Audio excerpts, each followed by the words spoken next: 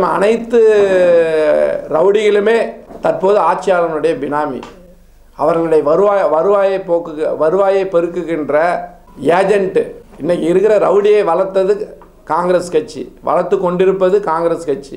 ரவுடிகள் வளரவில்லை என்றால் இன்றைய தினம் யாருமே எம்எல்ஏவே ஆயிருக்க முடியாது. அவர்களுக்கு வசதி வாய்ப்பு, பணம், சட்டவிரோதமான செயலுக்கு துணை நிற்பது ரவுடிகள்.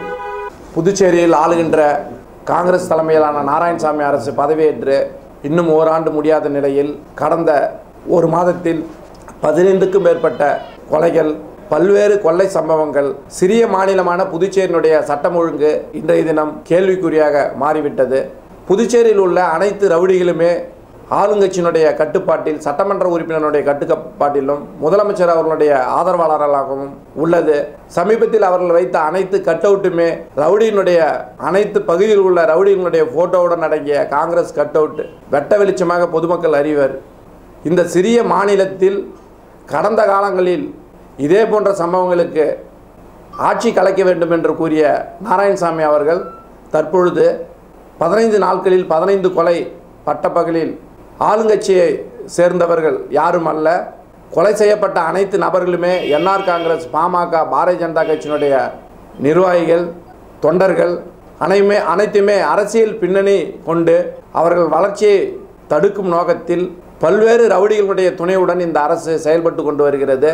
தற்போது உள்ள 30 சட்டமன்ற உறுப்பினர்களுக்கும் பல்வேறு தொழில் இருக்கிறது, சட்டவிரோதமான தொழில். புதுச்சேரியில் இன்றைக்கு அமோகமாக ஆன்லைன் விபச்சாரம், கஞ்சா, அபின், போதைப்பொருள் விற்பனை, அனைத்து பகுதிகளிலுமே அப்பாவி பொதுமக்களை மிரட்டி சட்டவிரோதமாக ரியல் எஸ்டேட் தொழில் செய்வது, சூதாட்டம், சட்டவிரோதத்துக்கு ஏற்பட்ட பல்வேறு தொழில்களுடைய பின்னணியில் பினாமியாக, சட்டமன்ற உறுப்பினருடைய பினாமியாக பல்வேறு ரவுடிகள் புதுச்சேரியினுடைய அவர்களுடைய வருமானத்தை பெருக்க, அவர்களுடைய வசதி வாய்ப்பை ஏற்படுத்த, அவர்களை மீண்டும் பதவிக்கு கொண்டு வரும் என்ற நோக்கத்தில் பல்வேறு சட்டவிரோதமான காரியங்களினுடைய பின்னணியில் ரவுடிகள் இருப்பதால் அவர்களுக்கு புகலிடமாக, அவர்களுக்கு ஆதரவாக புதுச்சேரி சட்டமன்ற உறுப்பினர்களும் அமைச்சர்களும் இருப்பதனுடைய விளைவாக இன்றைய தினம் தொடர் கொலைகள்.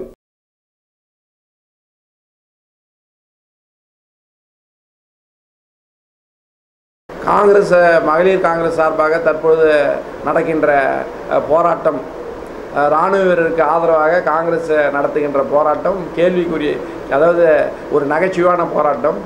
மன்மோகன் சிங் ஆட்சியில் இருக்கும்பொழுது அவர்களுக்கு அனுப்ப வேண்டிய வளையல் சேலையை தைரியம் இல்லாத ஒரு பிரதமர் அப்பொழுது பாரதத்தை ஆண்டார். ஆனால் கடந்த 3 ஆண்டுகளில் 20 ஆண்டுகள் காங்கிரஸ் ஆட்சியில் காக்க தவறிய எல்லை பாதுகாப்பை பாரதிய ஜனதா கட்சி பாதுகாத்து வருகிறது. தைரியமிக்க, உற்சாகமிக்க பிரதமருக்கு இங்குள்ள மகிழா காங்கிரஸ் அவர்கள் வளையல் சேலை கொடுப்பதை தங்களது முதலமைச்சர் அவர்களுக்கு சமீபத்தில் நடந்த கொலை, கொள்ளை போன்ற செயலுக்கு அந்த சேலை வளையலை நாராயணசாமி அவர்களுக்கு அளிப்பதற்கு மறந்துவிட்டு இந்த போராட்டத்தை மத்திய அரசை எதிர்ப்பதாக தங்கள் மீதே சேற்றை வாய்ச்சி கொள்ளும் காங்கிரஸை பார்க்கும்போது வேடிக்கையாக உள்ளது. மே 20 மே 30 வரை அனைத்து சட்டமன்ற உறுப்பினர்களை எதிர்த்து பாரதிய ஜனதா கட்சி அவர்களுடைய சட்டவிரோத செயலுக்கு பொதுமக்களை திரட்டி சட்டமன்றம் வாயிலாக போராட்டம் நடத்த பாரதிய ஜனதா கட்சி திட்டமிட்டுள்ளது.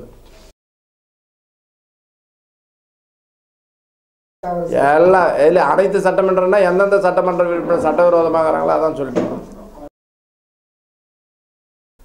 உடனடியாக நாராயணசாமி அவர்கள் குண்டர் சட்டத்தை அமல்படுத்த வேண்டும். என்கவுண்டர் இந்த மாநிலத்தில் போட தைரியம் இல்லை என்றால், பொதுமக்களை பாதுகாக்கவில்லை என்றால் அவர் பதவி விலக வேண்டும். பொய் சொல்வதில் அதிக குறிக்கோளை கொண்ட நாராயணசாமி அவர்கள் பொய் சொல்லி ஆட்சிக்கு வந்து இன்றைய தினம் ஓராண்டுகளில் மக்களை பீதியிலும் துன்பத்திலும், புதுச்சேரி மக்களுடைய ஒட்டுமொத்தனுடைய பாதுகாப்பு கேள்விக்குறியாக உள்ளது. தொழிலதிபரை மிரட்டுவது, அவர்களிடம் மாமூல் கேட்பது அனைத்துமே சட்டமன்ற உறுப்பினருடைய துணையுடன் புதுச்சேரி நடப்பதால் புதுச்சேரி மாநிலத்தில் இன்றைய தினம் வாழ்வதா அல்லது இந்த மாநிலத்தை விட்டு வேறு மாநிலத்துக்கு செல்வதா என்ற நோக்கில் மாநில மக்களுடைய மனநிலை இன்றைய தினம் மாபெரும் துன்பத்தில் உள்ளது.